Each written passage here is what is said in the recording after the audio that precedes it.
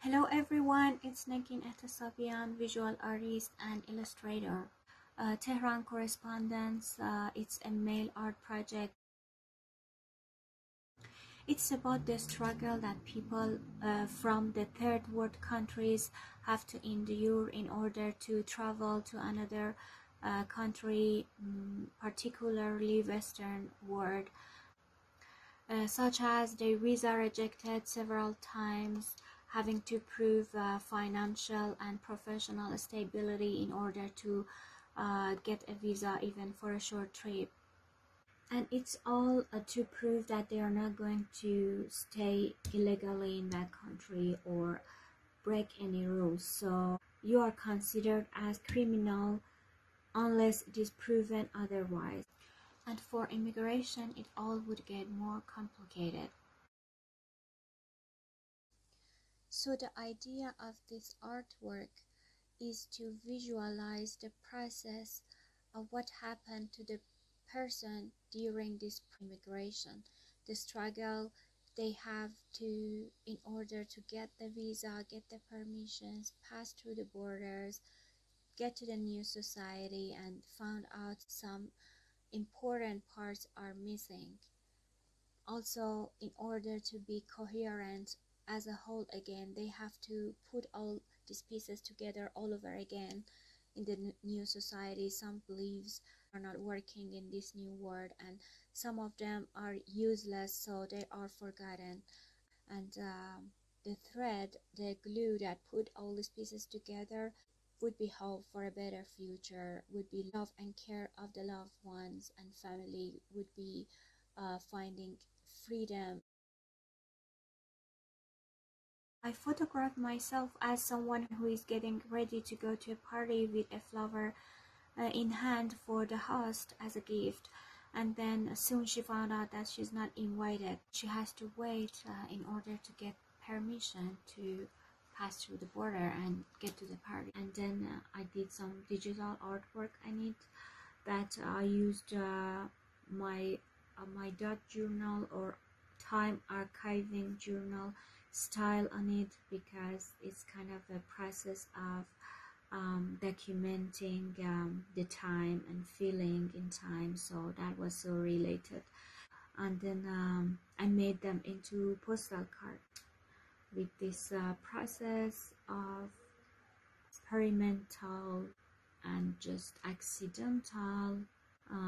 So I put them all together, I add some collage, and I wanted to post these postal cards, and I was wondering if all of them would get to their place, but because of the pandemic and all this, I don't know, economic change in the world, now the postal price from my country sending to international places is just insanely high that it doesn't make sense.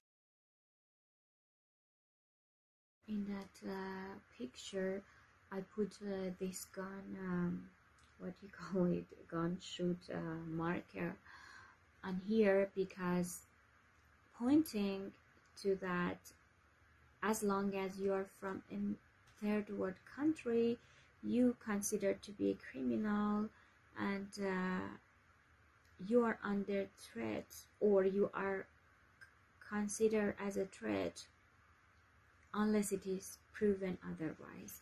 So it's like your personality comes second and your nationality always comes first. That's funny, because in your own country you kind of forget where you're from, because everyone are from the same place anyway, but when you go abroad every day, kind of you remember that you are from this country and you love your country. I mean, what kind of a person could not love their own homeland, right? It's sad because it's like everyone somewhere hates your grandfather. Even if he wasn't a great person, he's still your grandfather, and you wouldn't be happy about that.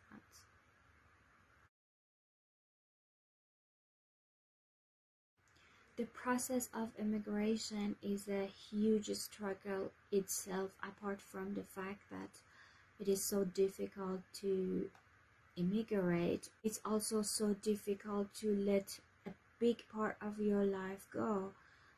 Your family, your friends, all history you have, living in a place, born and raised in a place, you are attached to a lot of things, and you don't realize that until you want to leave, and then you realize that you cannot actually take everything with you, and it all makes a hole inside you, and you have to go through many process, and it's like you're sending yourself piece by piece, as I showed in this artwork, like postal cards, like sending a life over border piece by piece, and then the original image is scattered into pieces. At the end, when all the pieces moved out, you would realize that some pieces could never pass the border, so you wouldn't have those pieces of this puzzle of you. So sooner or later you would put all these pieces together and become a whole again. So that's how I decided to make this piece into the postal card and send them one by one through the border, and then put it all together in the new life, make this new combination based on this experience. No, I didn't think that all the postal card would pass the border, and that's the point, because even when we pass the border, we don't necessarily take all I've made in the old life. So if some part, it was okay if some part of the postal card never get to the destination as I expected. To me, it has some different aspects. On one hand, you are limited by timing, by space, place, with a limitation in life. But on internet, you can go anywhere in the world you want. You can communicate with anyone. You can learn from everything, and you have access to a lot of resources for free. But also, on the other hand, that is totally depend on the user, how they use the internet in a good way or in a bad way. So I may say the difference between physical and internet freedom would be your choice. In reality, you have limited choice, but on internet you can be whoever you want at some point, and it is your choice. If you want to control them, again, this control could be prevent a lot of crimes, and on the other hand, it could become censorship itself. And I'm glad that internet makes us able to communicate this well. Some of the most amazing experiences in my life actually happened in internet, so I can say I'm a fan of it anyway. I just want to thank NeMe Arts Centre for this amazing experience, and I'm so honored to be shown in this exhibition and to be a part of it.